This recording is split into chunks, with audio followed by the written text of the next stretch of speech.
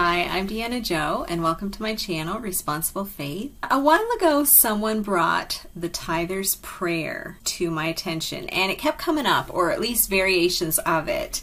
And so I thought we would just take a look at it. And if you're not familiar with what this is a prayer that some congregations will pray or like speak out collectively while they take up the offering or right before. And so some of them will hold their tithe envelope in the air or their money while they say it. Some of them don't, but some of them do that when they walk down to the front to put it in the collection basket or bucket.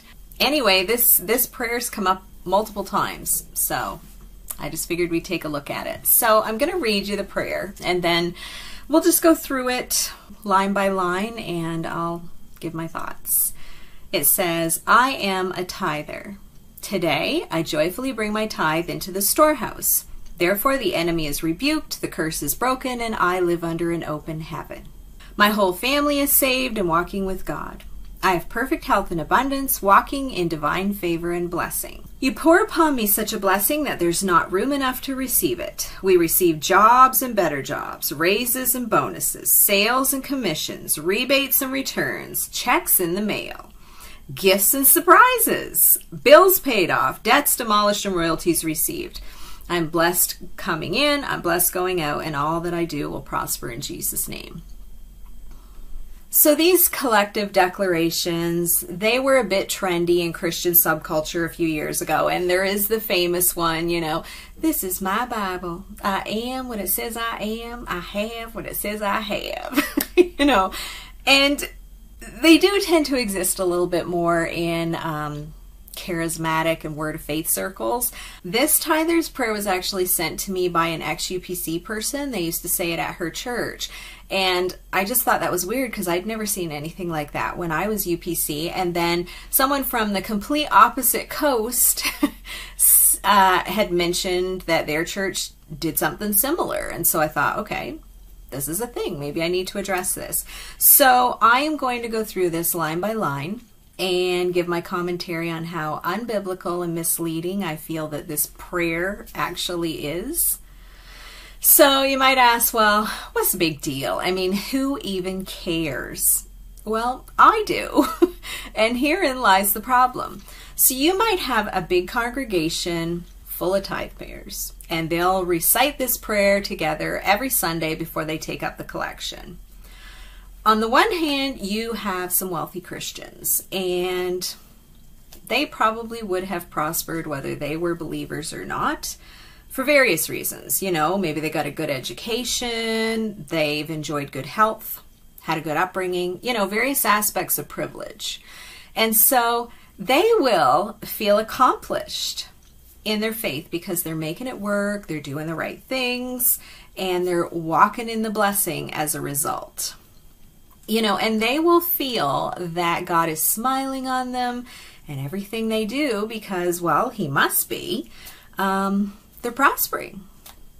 On the flip side of that, you will have other Christians in that same church who struggle financially. You know, again, for various reasons, lack of opportunity, lack of education. Maybe they had a rotten upbringing they're trying to recover from.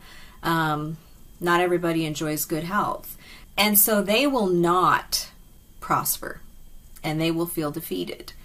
And, you know, they'll wonder what's wrong with them and what they're doing wrong. Maybe they're not given enough. And they will walk through their life feeling like God is displeased with them and that they're doing something wrong. And really the only thing wrong is that they're listening to false teaching about these things. And so I just don't want to see good people feeling that God is displeased with them when He's not. So the first line of the prayer says, I am a tither. Well, good for you. That's your choice. But it's not a requirement. Tithing is not the biblical economy of the Christian community. It was the economy of the nation of Israel. You know, the Levitical tithe seems to be the one they all point to, and the Levitical priesthood has been done away with if you read Hebrews chapter 7. And Jesus Christ is our high priest after the order of Melchizedek, not the tribe of Levi. Christians never tithed in Scripture. We were never told to, nor was it ever modeled anywhere for us. Our economy is one of affordable giving. And I do have a couple of videos where I talk about tithing in Scripture and the economy of affordable giving in the New Testament for Christians. And I'll include those links in the description if you're interested. Some might say yes, but Melchizedek received a tithe from Abraham, and that was before the Mosaic Law and before the Levitical priesthood. Well, sort of. I guess if you consider the fact that the word tithe means a tenth, then yeah. There is one mention in the Old Testament pre-law where a tenth was given, and it was voluntary in a very unique set of circumstances. So, if you want to point back to Genesis 14 as the precedent for tithing, then I guess if I ever go off to war and I win and I recover plunder that belongs to someone else and decide to give it back to them, and on my way back I come across a priest of God and decide that I'm going to give him a tenth of said plunder, even though it's not really even mine, I may or may not do that as a one-time gift. Who knows? But that is hardly comparable to what churches require today. Now, the second line of the prayer says, "Today I joyfully bring my tithe into the storehouse." And again, another trip back under Mosaic law. You go to Malachi 3:10. That's where they get this line. And you got to keep in mind that the entire book of Malachi was in response to Israel breaking the covenant that they made with God. And they were being called out on it. Verse 10 says, "Bring the full tithe into the storehouse, that there may be food in my house, and thereby put me to the test, says Yahweh of hosts, if I will not open the windows of heaven for you and pour down a blessing until there is no more need." This was written to the Israelites. It does not apply to us. We did not make a covenant with Yahweh at Mount Sinai, nor did we agree to any additions to it in the land of Moab. And so, you know, those covenants that included tithing and a whole bunch of other weird stuff are not ours. The Israelite tithe was never money. It was always food, and they actually did use money back then. That wasn't the issue. It was that the tithe was tied to the land, as were the blessings and cursings attached to it. The next line of this prayer says, "Therefore the enemy is rebuked." And again, we're back in Malachi chapter 3, verse 11. It's just the next verse. And I'd like to point out that in this verse, the word actually was not enemy. It was devourer. And I suppose replacing it with enemy kind of helps it fit within a modern narrative and makes it easier for us to apply to ourselves. But Scripture doesn't actually say the enemy. Some translations say locusts or pests or insects. And the verse says, "I will rebuke the devourer for you so that it will not destroy the fruits of your soil, and your vine in the field shall not fail to bear, says Yahweh of hosts." Verse 12 says, "Then all the nations will call you blessed, for you will be a land of delight." Again, the tithe was about the land, and the devourer, which was rebuked, was likely crop-destroying bugs. And if you look up that word devourer, it is the Hebrew word akal, and it means to eat. And, you know, a footnote in my study Bible suggested it was possibly the name for some sort of a crop-destroying insect. And that makes sense, you know, since rebuking it would preserve the fruits of the soil and the vine in the field. And so that's the enemy that was rebuked in this promise to the Israelites. The next line in this prayer says, "The curse is broken." Well, of course the curse is broken. You know, if you're a believer, your act of tithing didn't do that for you. Jesus Christ did that for you on the cross. Galatians 3:13 says, "Christ redeemed us from the curse of the law by becoming a curse for us. For it is written, cursed is everyone who is hung on a pole. And he redeemed us in order that the blessing given to Abraham might come to the Gentiles." What was the blessing given to Abraham? I believe that it was that Abraham believed God and it was counted to him for righteousness. It was salvation by faith, justification through faith. That was the blessing. And the verse says that he redeemed us in order that this blessing given to Abraham might come to the Gentiles through Christ Jesus, so that by faith we might receive the promised Holy Spirit. And that is how we receive. And so we're not under any curses of the law. the next line of this prayer says, I live under an open heaven. And now this idea of an open heaven is kind of a trend in charismania, and it's based on a few verses out of context. And one of them is Isaiah 64:1, and I don't know, I'm sorry. I'm not buying it. I've been around long enough to see a lot of these buzzwords and phrases come and go. You're living under the same heaven as the rest of us. Maybe you're just a little more delusional, but life happens. Some days you're the windshield, some days you're the bug. So again, you might ask, okay, well, what's the big deal here? You know, why are you going to be so negative? You know, who's this going to hurt? So what? If we all just make daisy crowns and wear pretty dresses and twirl in the fields and deny reality, you know, won't we be happier? And that mindset reminds me of the Christmas movie, Miracle on 34th Street, where Brian Bedford said to the judge, if this court finds that Mr. Kringle is not who he says he is, and there is no Santa, I ask the court to judge which is worse, a lie that draws a smile or a truth that draws a tear. Now, I love Christmas movies, and that's all fine and good. You know, it gives you the warm fuzzies, and it's great for fantasy. But when it comes to our faith, we need to know what Scripture actually says.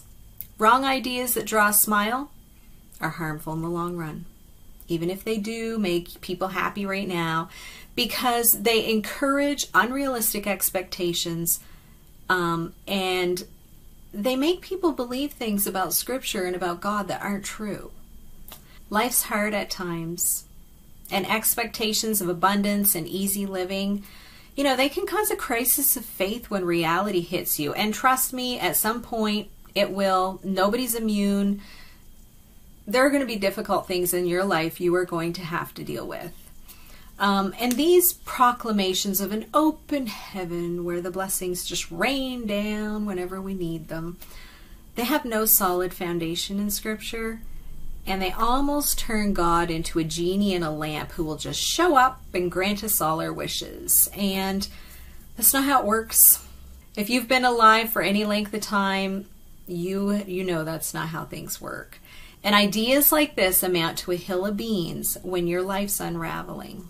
And these things can shake people's faith to the core. And they can wonder, well, you know, like if that wasn't true, was anything I was taught true?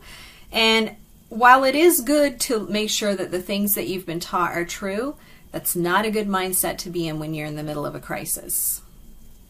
The next line of the prayer says, my whole family is saved and walking with God. And again, it doesn't work that way. Your family has to decide for themselves whether to place their faith in Christ or not. You can pray for them, and you should. But you can't override their own choices and declare them into faith. People aren't converted that way. It's the gospel that leads to faith in Christ. And trying to call your family into faith is a misunderstanding of Romans 4:17. And, you know, that's where they get the concept of calling those things that be not as though they are. In that verse, it was referring to God calling Abraham the father of many nations, even though he was old, and him and Sarah were both old, and they didn't have any kids yet. And God did that, and he made it happen because he's God. And there's nowhere in that Scripture that says that we can do that. The next line of this prayer says, I have perfect health and abundance, walking in divine favor and blessing. So this kind of makes it sound like divine favor and God's blessing looks like perfect health and abundance. If wealth and health are the measure of the blessing of God, then you can say that Hugh Hefner was more blessed by God than most of the tithe payers I know. I mean, he was a successful businessman, a multimillionaire, he enjoyed good health, he died peacefully at home, and was laid to rest in a $75,000 crypt. I don't think anybody would say that he was walking in the favor of God in the way he lived his life. But let's talk about the disciples and apostles. They were great examples of faith in the early church, and I guarantee they had the favor of God, and look how they lived and died. The Christian life holds no promise of being a walk in the park. And I knew a guy who was really into the prosperity doctrine. And he talked a lot about walking in divine health. Like it was easy, everybody should be doing it. But before he was a Christian, he was always healthy. And then after he became a Christian, nothing changed. He remained healthy, except for then he was walking in divine health and it kind of got spiritualized. You know, in contrast, I had placed my faith in Christ as a little girl. And as a teen, I prayed, I fasted, I tried to do what was right. I tried to live my life in a way that would please God. And I was sick all the time. And here this guy, as a teen, he did whatever he wanted, and he was as healthy as a horse. And so these aren't good measuring sticks for the favor of God and the blessing of God. And of course, you know, if we could turn that around, because the Word of Faith movement is big on financial prosperity, and my husband made more money than him. Did that mean we were more favored by God than he was? Or was it just the fact that my husband went to university, got an education, and because of his field of study and his line of work, had higher earning potential? I mean, some things are pretty practical. You know, there's a danger in over-spiritualizing things. Life's just life. And sometimes it stinks. It's often unfair. And the challenges we find ourselves facing are not a spiritual barometer. This type of thinking can produce spiritual pride. You know, when things are going really well for you, it can cause you to look at others and look down on others and maybe even say things. And you know, it's easy to crush someone who's already bowed low under the weight of hardship with thoughtless words because you've been lucky enough to not have to deal with their particular struggle. Now, can we ask God for favor and blessing? Of course. Absolutely. But declaring yourself into perfect health and financial abundance and tithing yourself there, that's not how it works. And I do want to encourage you with this. If things aren't going your way right now, we all are there at some point, and it just feels like everything's fallen apart. Life is full of seasons. Some of them are great, amazing, and some of them are horrible and heartbreaking. And I just want to encourage you that seasons do change, and hopefully your season will change soon. But that we've all been there, and it doesn't mean that God's mad at you. It doesn't mean you've done anything wrong. It just means that you're in one of those difficult seasons in life. And so I hope that in the middle of your struggle, you won't be worried that you're being punished by God for something, because that's another byproduct of this mindset. So the next line of this prayer is, you pour upon me such a blessing that there's not room enough to receive it. So we're back in Malachi 3 again. And I mean, that would imply storage for bountiful crops to me, which again, the land.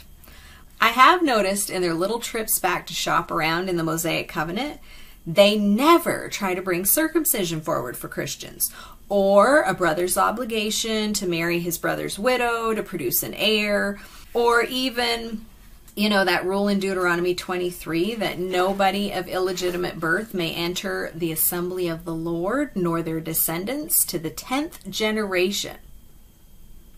Talk about emptying some churches. How about stoning rebellious kids? I mean, I don't hear too many preachers talking about that, because their household would probably get a little bit smaller, just like everyone else's. It's just, they pick and choose. They strategically go back and pick and choose the things they find most beneficial to drag over for us. So now we've reached the Christmas wish list portion of the prayer. You know, this list almost seems like there should be a Dear Santa at the beginning of it. And it says, we receive jobs and better jobs, raises and bonuses, sales and commissions, rebates and returns, checks in the mail, gifts and surprises, bills paid off, debts demolished, and royalties received. This section of the prayer is a little bit cringeworthy to me. Most of these things come through hard work, not declarations and tithing. Except maybe gifts and surprises, and for that, I don't know, what do you need? Cool grandparents? if you have a normal situation, you have your health, you have a decent paying job, and you work hard, and you pay your bills, and you don't waste your money, that will usually take care of you and your family financially. And it is your best shot at receiving the things listed on this wish list. But this portion did kind of hit me in the heart a little bit. It feels hyper-focused on financial gain, through any means possible, any avenue at all. Just if there's a nickel to be had, I want it. And the scripture that came to my mind was 1 John 2:15 through 17. And it says, "Do not love the world or the things that are in the world. If anyone loves the world, the love of the Father is not in him. For all that is in the world, the desires of the flesh, the desires of the eyes, the pride of life, is not from the Father, but is from the world. And the world is passing away, along with its desires. But whoever does the will of God abides forever, or lives forever, or has eternal life." And so this hyper-focus on financial gain, I think, can cause believers to get tunnel vision, with their focus being on earthly success no matter the cost. Instead of recognizing that mindset as being problematic, they kind of spiritualize it. I've often said the prosperity movement is basically just spiritualized greed. Now, there's nothing wrong with earthly success. I like nice houses and cars, and I'm a house person, actually. I don't really care about cars, but it's nice to have a decent vehicle to drive and pretty clothes and jewelry and take your family on nice vacations. These normal things are not problematic within themselves, but it's when they become the focus of our lives, and at some point along the way we fall in love with these things. That's when things get out of balance and it creates a problem. Like, balance is key here. Some churches will take it the other way and just celebrate poverty, teaching that money's evil when, 1 Timothy 6:10 says it's the love of money that's the root of all evil. It's not money that's bad, it's the love of it, or it's when it gets out of focus. Another example of ignoring balance in Scripture would be the concept of beauty in 1 Peter 3:3. The braided hair, the gold jewelry, or even the expensive clothing were not the problem here, any more than nice things are in that portion of Scripture in 1 John we just read. Again, it's your focus. And interestingly, in 1 Peter 3:3, the mention of expensive clothing, it's the Greek word hymation, and also a variation of that same word is used in 1 Timothy 2:9. But I've heard this passage taken out of context and used to preach that everything listed in these verses is sinful and prohibited. But did you know that the word hymation, or costly attire, is also found elsewhere in Scripture? And it was actually the word used for the hem of Jesus' garment when the woman with the issue of blood touched it. It's also the word used for the garment that Jesus wore that the soldiers cast lots for when he was being crucified. So was Jesus wearing something prohibited and sinful? Something that Peter and Paul taught against? Or are we misunderstanding the point yet again? And we're missing the forest for the trees. These passages of Scripture do get taken out of context by legalistic groups. The point of these passages is this: our main focus and our love in life should not be outward beauty or money or worldly success. These are all temporary things that on this earth they do have value, but they're passing away. So it's good not to get too caught up in that. And we need to keep the main thing the main thing. Jesus should be the center of our lives. But again, it's okay to be beautiful. It's okay to have money. Goodness knows, it's going to be hard to get through life without any. And it's okay to have worldly success. The key here is to find a healthy balance. Now, the last line of this prayer says, "I'm blessed coming in and I'm blessed going out, and all that I do will prosper in Jesus' name." This takes us to Deuteronomy 28, where they were making a covenant. And verse 1 says, "If you faithfully obey the voice of Yahweh your God, being careful to do all his commandments that I command you today." So you're going to have to read there to read all those commands. "Yahweh your God will set you on high above the nations of the earth." And then verse 2 through 5 talk about all the ways they'll be blessed if they obey. Blessed in the city, blessed in the field, blessed in the fruit of their womb, and the increase in livestock, and it goes on. And verse 6 says, "Blessed shall you be when you come in, and blessed shall you be when you go out." Again, this passage of Scripture was not talking about you, and even if it was, I can guarantee you do not faithfully obey all those commands that were commanded in Deuteronomy. So that's my breakdown of this specific tither's prayer. I'm sure it can be pretty well applied to other ones too, because they all sort of have a similar ring to them. And I think this prayer is misusing scripture and operating outside of the humble and discreet way that Christians are commanded to give in scripture. And I know that this subject of tithing upsets Christians and especially ministers. I've had people get upset with me and say, well, how's the church going to support itself if people don't tithe? I don't know, but I mean, you can't use that as proof that mandatory tithing is biblical. You've got to have scripture for that. And I would assume, since affordable giving is the model in scripture in the New Testament, that that would work. You know, people will also say, well, all I know is that it worked for me. We've been blessed because we've tithed. Well, great. Again, not a biblical proof of mandatory tithing for Christians. And I'll be honest with you, I find most of the people who say this are not doing any better than anybody else in the secular community of their age and their employment. In fact, a lot of times they're not doing as well. I have been accused of not wanting people to give money to the church by saying this because, of course, you know, if you say something like this, people take it to the absolute extreme. And, you know, that's not true either. I have no problem with people giving money to their church. You know, my personal view is, if it just stands to reason that if you attend a church, that if you can afford to, you contribute financially because, you know, it takes money to pay the bills. I mean, we all know that. And I don't even have a problem with people who say, you know what, 10% is just a good number. It's easy to keep, you know, to figure out and keep track of, and we can afford it, and so I'm just going to go with that. So technically I'm given a tenth, but I know it's not mandatory. And for that I say, hey, that's great. You know, I totally get that. I have no problem with that. My problem is when ministers get up and teach that you are going to hell if you don't tithe, or that you're going to be under a curse, or that God won't bless you, or that bad things are going to happen to you. That's where my problem comes in. That's false teaching. I also hate to see people who can't afford to give 10% being manipulated into giving money they can't spare to local churches, when in reality a lot of them, especially some of the elderly people, probably should be receiving from the church and not giving to the church. I hear from people who say, you know, I can't afford to do this. And I'm talking like basic necessities, like medical things, dental things, medications, you know, but my pastor says I have to tithe. And like, I'll be honest with you, I message those people back and I tell them, you know what, you take care of your health, your pastor will be fine. It actually disgusts me to see some churches exploit elderly people the way they do. Some of these people are barely getting by, and the church will shake them down for every nickel they can get out of them, and they don't care. They do not care.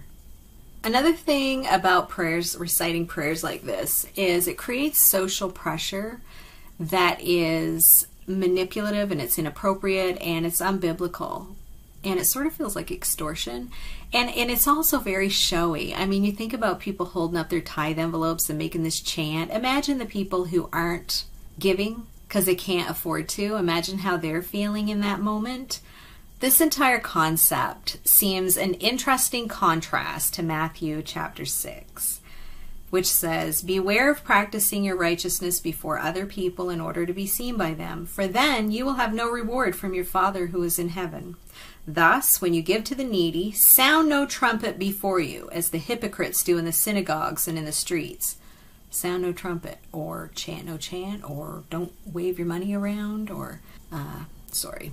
I'm just kind of getting off into the Deanna translation. "Sound no trumpet before you, as the hypocrites do in the synagogues and in the streets, that they may be praised by others. Truly I say to you, they have received their reward. But when you give to the needy, do not let your left hand know what your right hand is doing, so that your giving may be in secret, and your Father who sees in secret will reward you." That is my breakdown of this tither's prayer. And so I hope you found it interesting, and if you enjoyed this video, you can hit like. If you didn't, I'm sure you'll hit dislike. And if you want YouTube to notify you when I post a new video, you can subscribe to my channel and hit the little notification bell, and YouTube will let you know when I put another one out. So have a great day.